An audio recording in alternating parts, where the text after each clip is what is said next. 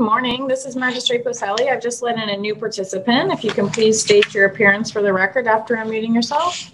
Yes, good morning, Magistrate Bocelli. This is Attorney Daryl Carr here on behalf of the defendant, Dove Rappaport et al. Thank you very much. I don't have any appearance yet from plaintiff's counsel. Have you reached an agreement regarding the motion? No, ma'am. We tried, but we've got no response. Okay, well, we're still 1 minute early, so let's give him or her a minute to appear. And then if they still haven't appeared at 10 o'clock, I'll place a phone call to their office. I am going to rename you on my screen just because I see your email address instead of your full name. And we are live streaming to YouTube, just to make you aware of that if you haven't seen the little red icon there on the screen. Well, that's interesting. Yeah, well, we're supposed to be maintaining public access to the courts, even though we're conducting proceedings remotely. So they provided us these live streaming accounts. So I'm following instructions, and we're live streaming the civil cases, but not guardianship and things of that nature. All right, good morning. This is Magistrate Bocelli. I've just let in a new participant. If you can please state your appearance for the record after unmuting yourself. Hi, good morning, Your Honor. I'm Stephen Meyer here for the plaintiffs in the case of Nissim Ben David et al. Versus Dove Rappaport et al. All right, well, I think we have everyone to get started now. We're here for 18 CA 5460 Ben David versus Rappaport on plaintiff's motion for extension of time to respond to requests for production filed on April 9, 2021. The order of referral was May 24th, 2021. I'd like to get a restatement of appearance for the defense counsels now that everybody's present. Attorney Daryl Carr on behalf of Dove Rappaport and 924 Del Prado and Diplomat Parkway.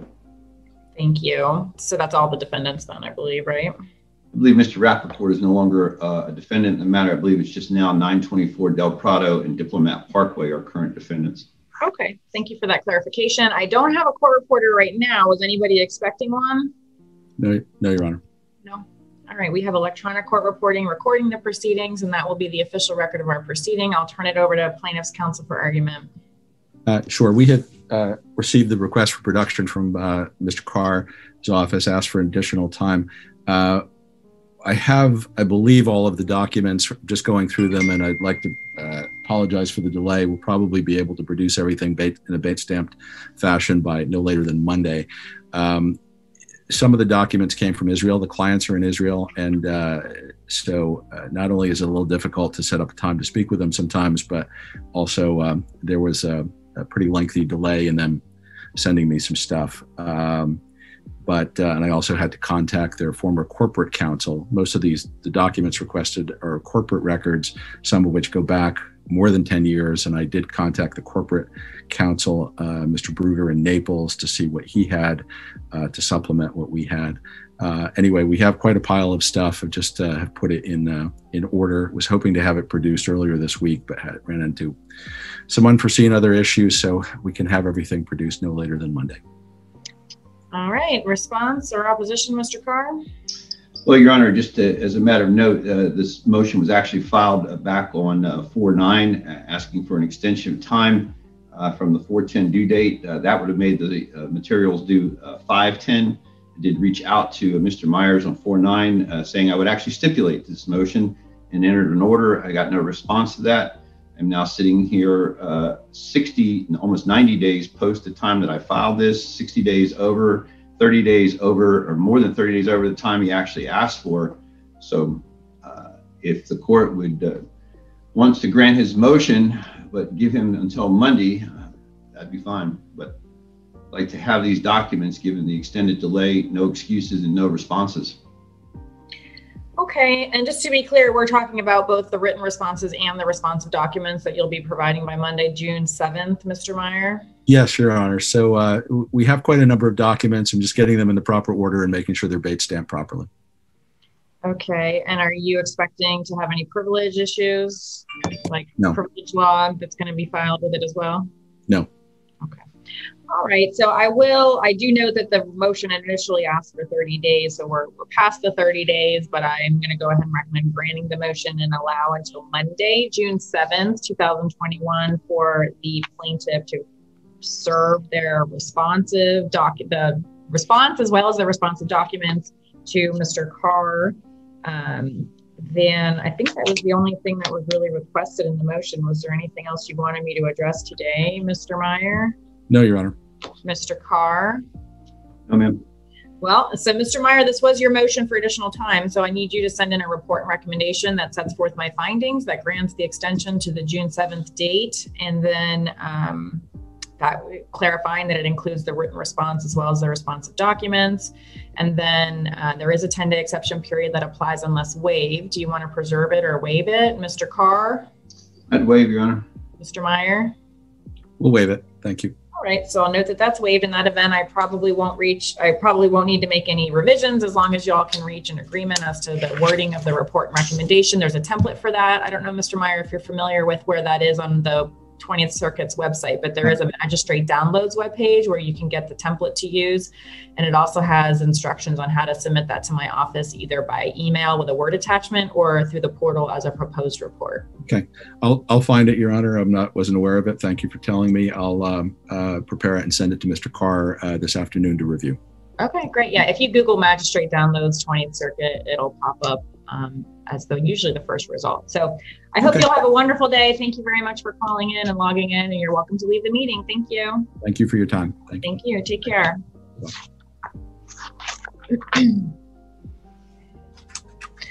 Okay, well, we are now ahead of schedule. So I'm going to turn off my video if you want to turn off. That's good. I'm going to leave the thing going, and then I'll just come back to 10:15, okay? Okay.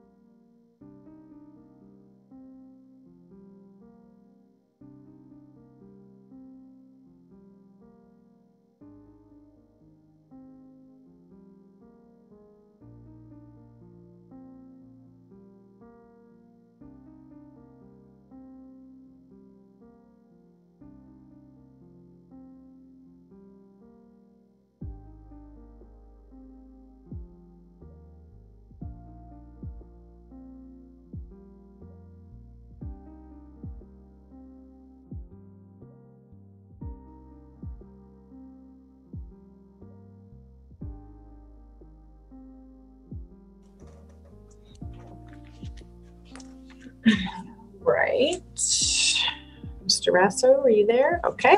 You ready? All right. I am. Thanks.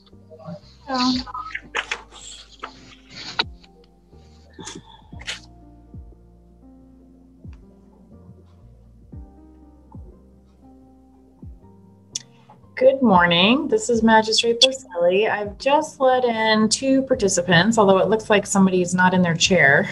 So maybe we should wait another minute for them to arrive. Good morning, Your Honor. How are you? I am doing well. How are you? Thank you. Are you here for the 1015 Trudeau versus Family Security? Yes, Your Honor. I represent the plaintiff, Richard Trudeau. Thank you. My name is Sarah Blanchard. Thank you. I'll have you restated again once we have everyone here. Okay. I see we have a D. Hickson. I'm not sure if that is counsel for the defense. I believe so. Yeah, okay. Because Mr. Lavey signed the pleading, but I know there's multiple attorneys over at that office.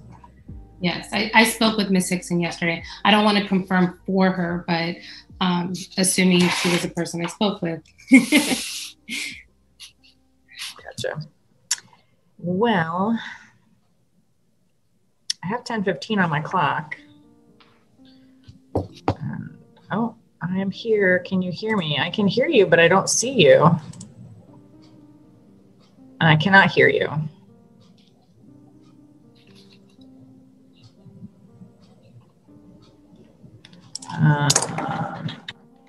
Cannot see or hear you.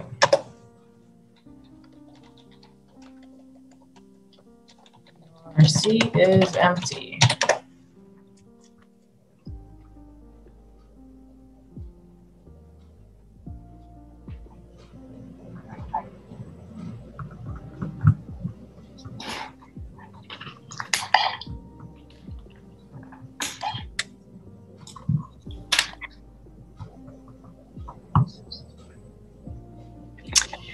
Well,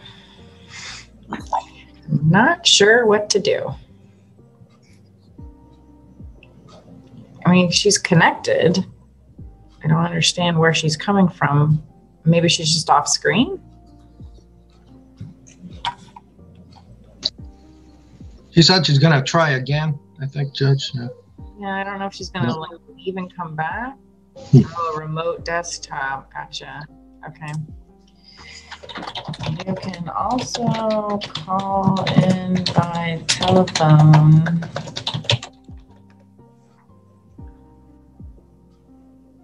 I know that there is an issue with remote desktop and audio visual that we encountered earlier in the pandemic. If it's a remote desktop in the system where I have it set up, the audio and visual apply to the computer that's being remoted in, so she won't be able to hear or see us on her remote desktop. Yeah, I've never tried to appear through remote desktop, but I could imagine that that would be problematic. I see a phone number in the waiting room now. Okay.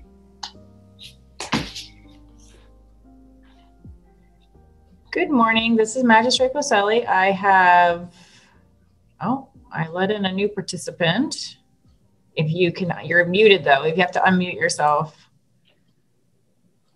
There we go. Can you hear me? I can hear you now. Thank you. Can you state your name for the record, please? Yes, Your Honor. This is Danielle Hickson with Vernus and Bowling, representing the defendant Family Security Insurance Company. All right. So let me change your name on my screen so that I see your name instead of your phone number. And that's DANIELLEHIXON. That's correct. Right. Okay. So we're here in 21 CA 1821 Trudeau versus Family Security Insurance Company. If I could also get appearance from counsel for the plaintiff. Good morning, Your Honor. My name is Sarah Blanchard, and I represent the plaintiff, Richard Trudeau.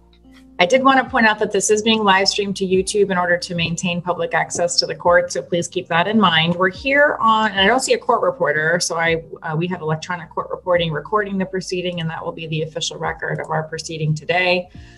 We're here on defendant's amended motion for protective order filed on May 7th, as well as defendant's amended motion to determine sequence of depositions filed on May 7th. The order of referral was June 1st, 2021. I'll turn it over to defense counsel for argument.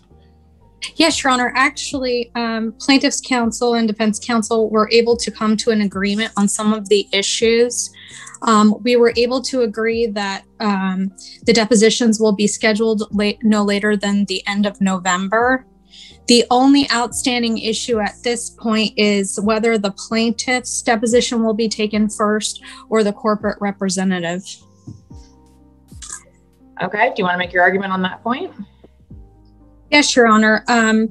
It is defense counsel's point of view that it would be in the interest of judicial economy if we were able to take the plaintiff's deposition first. The plaintiff filed the lawsuit. We don't know what all the evidence the plaintiff has is at this point. So we don't know how to respond to that evidence. It is the plaintiff's burden, and the plaintiff has firsthand knowledge of the claim.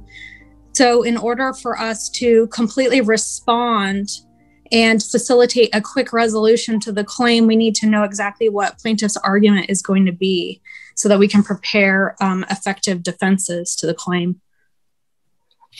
Okay, response? Yes, Your Honor. And before I go into my argument, I did want to point out a few things that were laid out in defense's motions in our response. We did file on March 19th a complaint, and we did include a request for the deposition of the corporate representative. There was no date on there, but it did include the areas of inquiry and requests for documents. Normally, plaintiff's counsel would do that, so that way defense counsel can hire their corporate representative in that aspect. So we, on March 19th, the complaint was served along with that request. And plaintiff's counsel did follow up on those requests with letters on April 19th, May 1st, and May 7th, requesting the deposition of defendant's corporate representative. I believe it wasn't until May 25th, give or take, that defense counsel first requested the plaintiff's deposition in this aspect. Defense counsel has also filed their answer on affirmative defenses, and the parties are in the process of responding and filing written discovery. Given that, Your Honor, and the date that we will be, we've agreed to no later than November to file the discovery. Plaintiff believes that defense counsel or defendant will have ample time to review the claims file as well as the discovery prior to any deposition. Additionally, there have been, in our response that were filed, the normal procedure for requesting depositions and discovery as far as the sequence goes is that first in time to request has the first in right. So plaintiff's position is that since we not only first requested the deposition of defendant's corporate representative on March 19th, May 1st, and May 7th, plaintiff is requesting that the deposition of defendant's corporate representative take place first, and then the plaintiff's depositions. Okay, thank you. Any rebuttal, Ms. Hickson? I would only say I have no issue with the plaintiff's and corporate representatives' depositions being done within a few days of each other. However, I would still request that we are able to take the plaintiff's deposition first. As I'm sure Your Honor is aware, sometimes information comes out in those depositions that isn't forthcoming in discovery requests. And so we would be at an unfair advantage not knowing everything that the plaintiff knows about the claim, as we, of course, we weren't there when the incident occurred. We don't know exactly what happened. So we're going based off of any documents we received from the plaintiffs. Okay, thank you. I did have a couple clarifying questions before I make some findings. So the one motion about determine the sequence of depositions references a Mike McCurdy. Can you just tell me who this person is or his role so that I understand who we're talking about? I believe Mike McCurdy is the field adjuster, Your Honor. If I may clarify, Mike McCurdy is the claims adjuster who made the claims determination. Oh, the Thank you. claims adjuster? Yes. If I may also point out, plaintiff did request other depositions that have been agreed upon already, including the field adjuster that already has been scheduled for, I believe, mid-October. Okay, so I had been advised at the beginning of the hearing today that there was an agreement regarding scheduling depositions by the end of November. I just want to be clear, that is both the corporate representative, Mr. McCurdy, and the plaintiff. Is that right, Ms. Hickson? Yes, Your Honor. Okay, and you agree with that, Ms. Blanchard? That's an accurate representation? Yes, Your Honor. Plaintiff has no issue, as defense counsel stated, in scheduling the depositions close to each other. Okay. So as to the sequencing issue, the way I generally rule on this issue is I note that the plaintiffs want me to look to the notice that they file with the complaint. I tend to disregard that notice filed with the complaint. I don't think it really adds anything. And it doesn't, it just, it's not a practical basis for determining who should go first.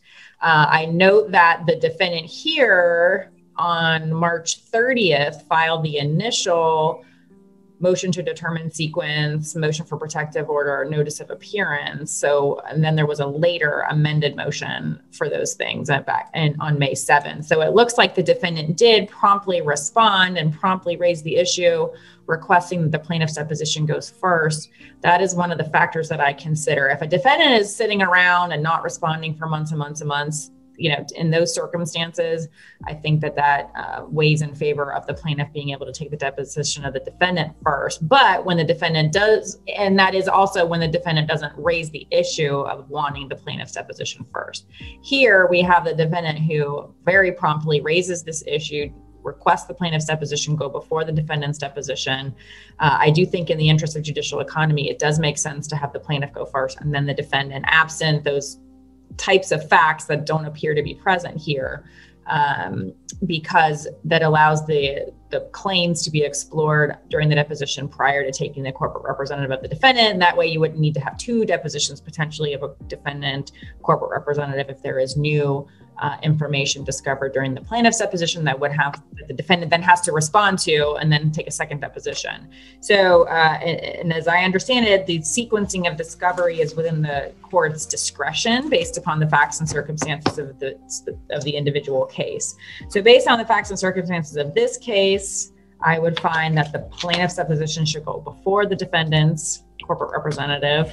You said you all were both agreeable to having them be within a certain number of days of each other. I'm happy to include that specific finding so that we don't have a plaintiff going very far ahead of the defendant. I do think that I know the corporate representatives take longer usually to get scheduled. So what time frame are you agreeable to between the plaintiff and the defendant, Ms. Hickson? I would just ask for a week so that we're sure everybody has the ability to get the deposition scheduled. Any objection to that? No, Your Honor. All right, so the plaintiff will be before the defendant corporate representative and it will be within 1 week of each other. And then I think you also want a finding regarding the field adjuster being after the plaintiff, Ms. Hickson? I think that one is already scheduled and it is scheduled in November. So I don't need to worry about the field adjuster. You really just care about the corporate rep? Yeah, I think the field adjuster's testimony kind of stands on its own. So I'm not as concerned with that one. Well, and it's your motion. So if you're not concerned about it, then I'm not concerned about it. Okay. So to summarize, because there are technically two motions pending, which I've kind of heard together, I don't know that we're really dealing with the protective order at all at this point. No. Yeah. The protective order was just about pushing it out further, right? Yes. Yeah. So I'm going to say that motion for protective order is moot. I don't think there's really anything I'm arguing on that one or we're deciding on that one, but that the motion to determine sequencing is granted to set the sequencing to be the plaintiff before the defendant corporate representative. They'll be within 1 week of each other. I think that's it. You all have agreed to the time period being prior to the end of November. That is correct, Your Honor. Is that, well, I guess I could say that that's part of the protective order, because the protective order was to agree to reschedule it. So I guess the protective order could be granted in accordance with your agreement to have them rescheduled to occur prior to the end of November. What's your preference, Ms. Hickson? That's fine, Your Honor. Any objection to that, Ms. Blanchard? No, Your Honor. Okay, so the motion for protective order is granted in accordance with your agreement. The motion to determine sequence is granted as I've announced it. And then I think that's everything. Was there anything else in either of your motion, Ms. Hickson, that I either haven't addressed or that you want me to clarify?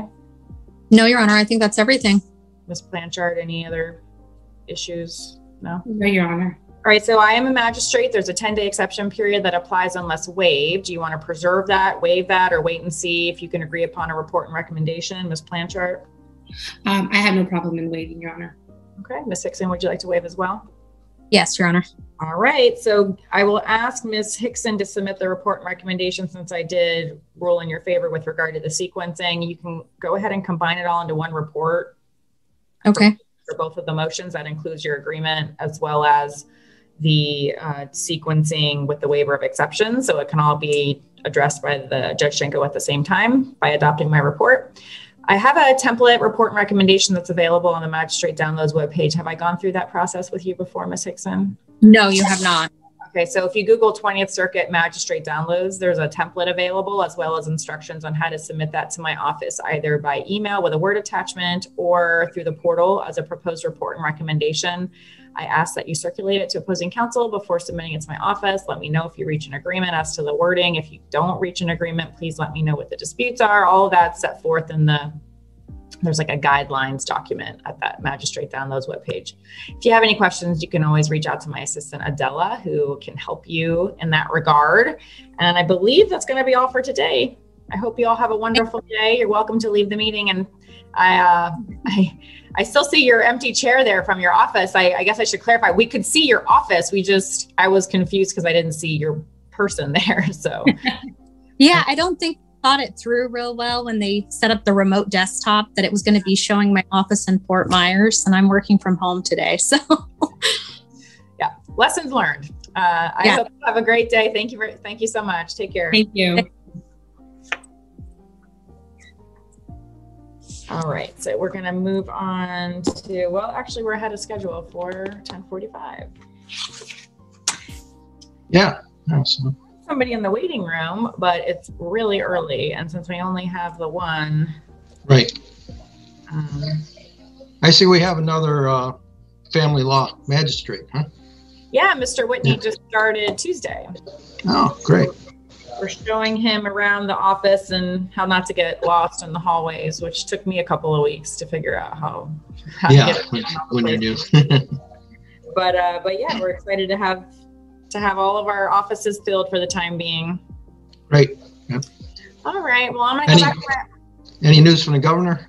No, I don't even have a date yet for the interview. I know he's been regularly signing legislation and working on the budget and vetoes and whatnot, but I did see that he approved the budget that included the funding for the 9th county seat. So so there will be not only Judge Adams' seat that's being filled, but the new seat that will be filled.